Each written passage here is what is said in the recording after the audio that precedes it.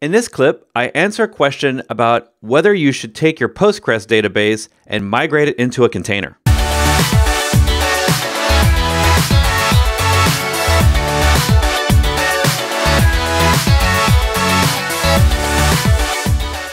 I've been getting told a lot recently not to worry about getting the DB Postgres running in a Docker container, that it may be better to keep the DB on bare metal. Thoughts, especially with replication.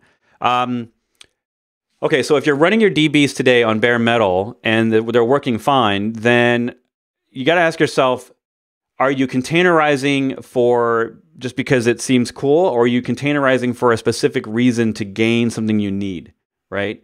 Databases are probably, they run great in containers. I should say that out the gate. Lots of containers are running databases. I run all my databases in containers when I have to.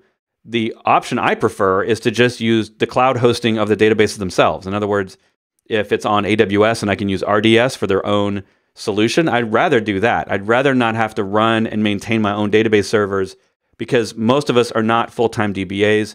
The cloud engineers that run the cloud tend to be better DBAs than we are. So I always prefer running my databases in cloud stuff, right? That being said, if this is just a personal project, or if you're not allowed to do that, or if you have very, very specific reasons not to, price should not be one of them, because I, in most cases, can clearly argue that it's going to be cheaper for you to host that on their storage in their environment, because you're going to get automatic redundancy, you're going to get better logging and monitoring out of it out of the gate, and otherwise you'd have to do all that yourself. And if you're going to do all that yourself, you're probably more expensive than the cloud storage itself. So just the hosting itself may be more expensive than a bare metal server, but you cost something to the organization, and you managing all this stuff yourself costs something. So I would much rather get my time back to work on other things that maybe the cloud doesn't do great for me. And one of the things they can do well is databases. So that being said, if you need to run your databases, a database in bare metal and a database on that same bare metal in a container will not be any difference in performance. There is, with the exception of a very few rare cases in the way that maybe your volumes work, and as long as you're properly storing your database logs and in volumes themselves, and assuming that that volume is on the same storage that you had in the bare metal case, you know, because obviously storage I/O would change if you moved the file somewhere else, then everything will be the same. There is no layer of emulation or delay or some sort of shim in the middle of a container. It's bare metal. It's running on the host OS, right? So if that host OS and that host kernel are on bare metal, that it's going to get bare metal performance. And I can say this with confidence because I did this. In fact, over on my Docker resources page,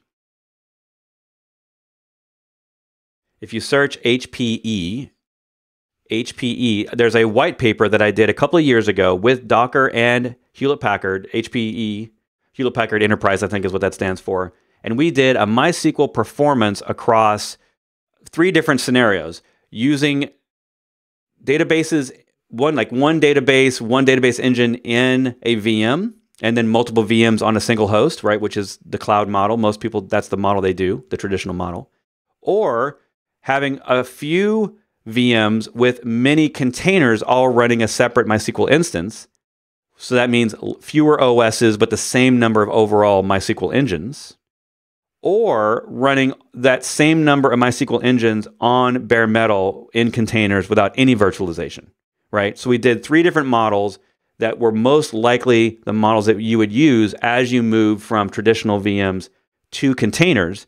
And without a doubt, bare metal wins hands down. It wins in terms of performance. It wins in terms of management overhead, because you only have one OS now instead of potentially 8 or more OSs, depending on how many MySQL VMs you create.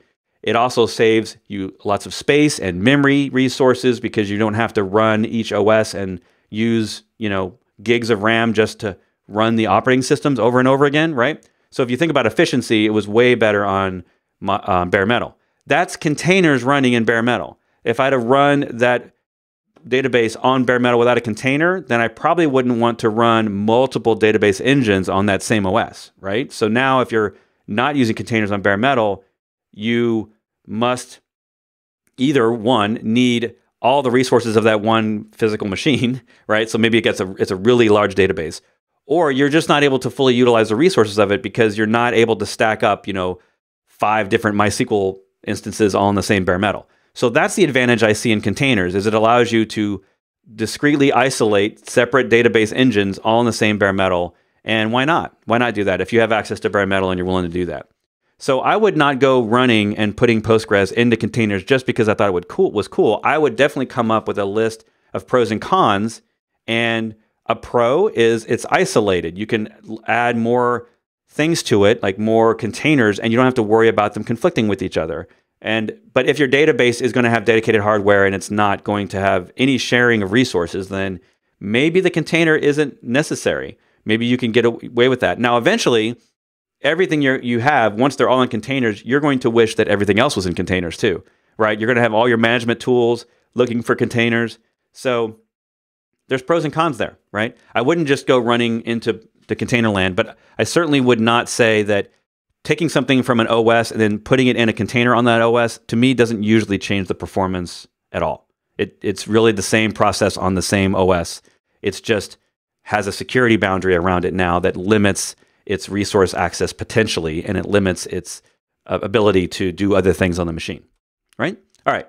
Hopefully that helps narrow down, but that's a great question about databases. And if you're interested more, definitely go check out. There's a couple of white papers there on my Docker page and at brettfisher.com/Docker. And you can read about bare metal performance versus VM performance for databases. Thanks for watching. You can click subscribe and the notification bell to get an alert when I go live so you can join and ask your DevOps and Docker questions. You can watch some of my other videos over there. And you can do what I'm about to do and just go take a nap.